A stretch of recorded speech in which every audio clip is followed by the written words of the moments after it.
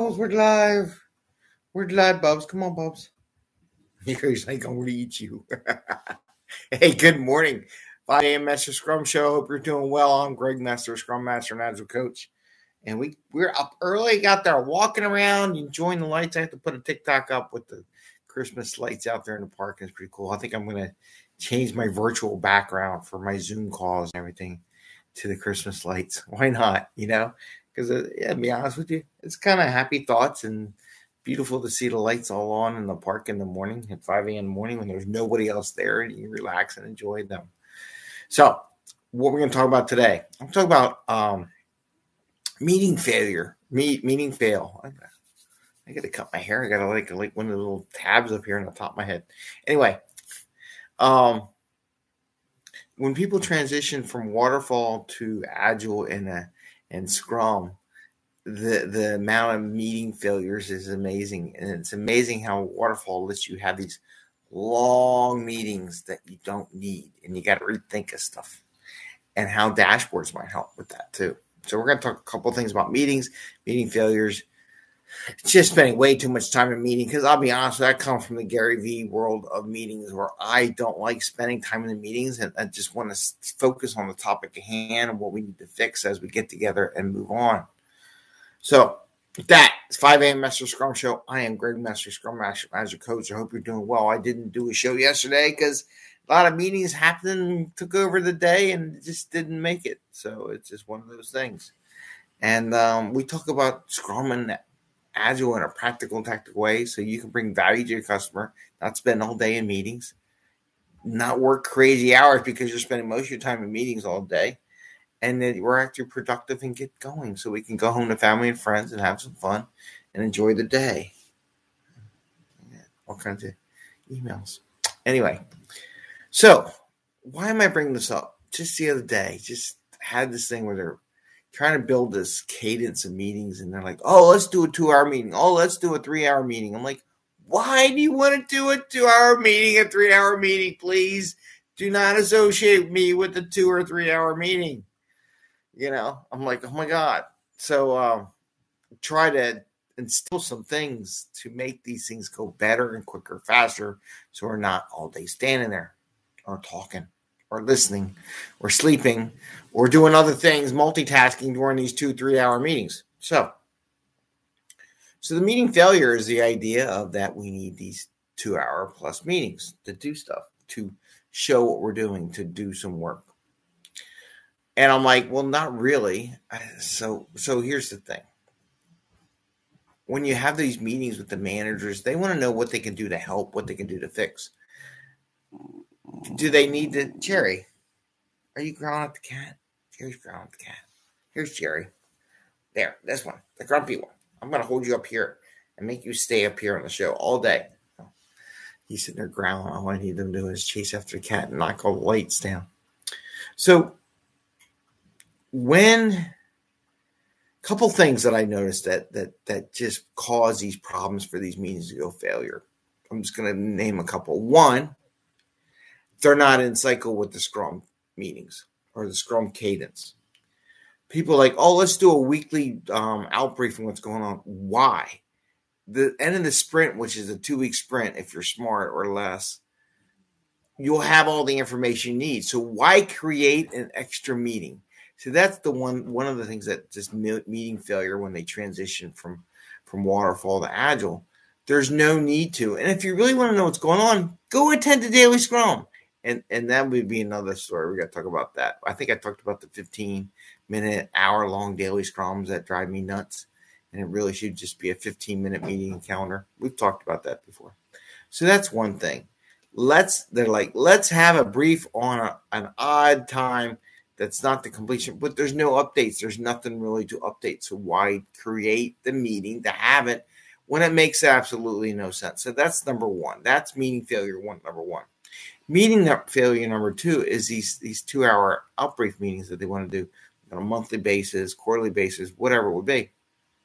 And I'm like, oh, we need this to talk about everything. Well, no, you don't really. If your dashboards are set up correctly, and this is where dashboards come in handy, the manager can look at the stupid dashboard before the meeting. It's like the idea of reading PowerPoints. They teach you all the time. Do not read from the PowerPoint. Anybody can read from the PowerPoint. Just highlight a couple points that you want to talk. What I say, the subjective part of what you want to say. I like to create dashboards to give the information about how the team's doing. The person who's speaking can add their subjective interpretation, things they need help with. That doesn't take more than 5 minutes to be done. And if you have that many more problems, then you know what? You need to pull it off and say, we really need to talk about this another time, because you don't want to sabotage all these things going on. Because I like to leave room for people showing off with the work they did, like actually doing stuff, not reading off a list of stuff. You don't need to do that. It's already in the system. We all know about it. It's great. It's awesome. Don't need a resume list. If that's your company, then you get problems with your company. I know everybody wants to show it. The show proof in building is people using your software and liking it. And they'll let you know. They don't like it, they'll let you know too. So the second one is these long meetings where they can use dashboards to show how the progress on something. And then you could just say 5 minutes, a subjective interpretation. How you doing? You don't need 20 minutes per team to talk about what you're doing. And these are all waterfall things. And the reason why I say the waterfall things, and here's why. In the waterfall world, you have all this time to deliver stuff to your customers. So you know what? They fill the time up with meetings. It's what they do. I'm just being honest, it's what they do. And when you transition a lot of times from waterfall to a agile environment, they pull that thought process. Well, when we need a status brief, we need to. No, you don't, because every sprint is technically a status brief. Every sprint close when you get all your work logged in the system, and you know when you delivered some stuff. That is your status brief. There's no need to, because it's already updated, and you know what works done, what's not done, right? And that's all you need. And this is the transition problem. So there's two of them, as they said. The idea that you need to have a meeting not in cadence with your Scrum meetings is wrong. Don't do it. I mean, you can have internal team meeting, but there's no reason to reflect external to outside the team in the middle of a sprint. There's no reason they shouldn't do it. It's a waste of time. It's a waste of energy. I still fight that battle every day of my life. And then the other one is taking all this time to do a status brief or a debrief what the project is. Your dashboard should show how the team is doing for whatever project you're doing. And then you just spend 5 minutes on subjective. So let's say we got 10 teams. If you did 5 minutes a team, that's 60 minutes, right? 50 minutes or something like that. It's under an hour. Should be done. And then you can talk about stuff, and you can let them show something you did in that 5 minutes. It really could be done. And these people are like, oh, we need hours and hours and hours. I'm like, no, you don't. We don't need a status brief on how you did. It's not necessary. When you do the dashboards, the managers, and this is where you train them, they can go on those dashboards anytime they want. They don't need a status brief. They may need more information on the dashboard, and that's the iterative process. As they use them, they figure out the other questions they want, and they should let you know. So that's what I want to talk about today. Just meeting failure, just experiences I have lately, just transitioning where people just want to stick to the old ways of waterfall. I'm like, stop it. We don't need to waste our time on that stuff. It's part of the job. But you know what? Every time I win, it's a little win. They did that. So Patricia Benson's in there. Far Tech. I don't know. Anyway, so I want to wish you all good. Have a great day. Oh, don't forget, on the 20th of December at noon, I'm going to be talking about OKRs, another area where the waterfall people mess this stuff up.